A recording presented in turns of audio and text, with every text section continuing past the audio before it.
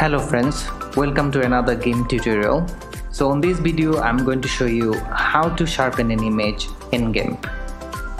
There are several methods you can follow.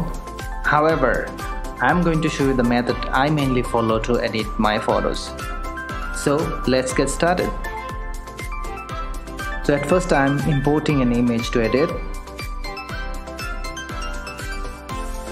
So I'm going to import this image and then duplicating this layer. It's always good to duplicate the layer so that if anything happens with your editing, then you can always use the original file and you don't need to import it again, so it saves time. Anyway, so from here I am going to filters and then enhance, and from there select Wavelet Decompose. It's a weird name though. And then we'll have to decrease the scale because I think it's too high for this image. Hit OK. And then I am going to the filters again, enhance, and then now I'm selecting noise reduction.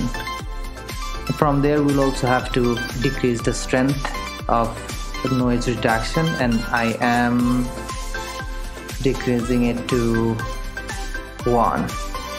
Yeah, hit OK. Now we are duplicating this layer multiple times, and as you will be duplicating, the image will become sharpened, and you will see that.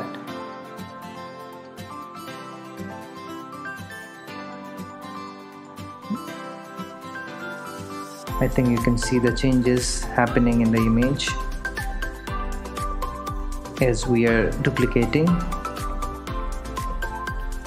and you can adjust these things, but you should not over sharpen. So I think that's okay. So I'm not going to duplicate this layer anymore.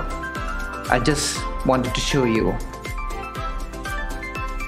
So now I am going to show you the changes. So this is how it is now. Let's have a close look.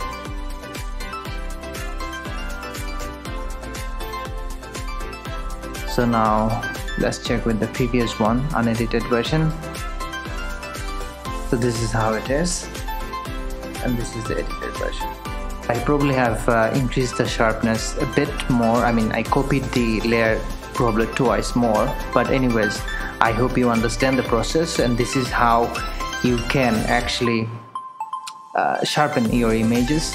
And you should just, follow the rules, and then it's up to you how much sharpness you want in your image. So anyways guys, I hope this tutorial will help you to solve this problem. So thank you for watching.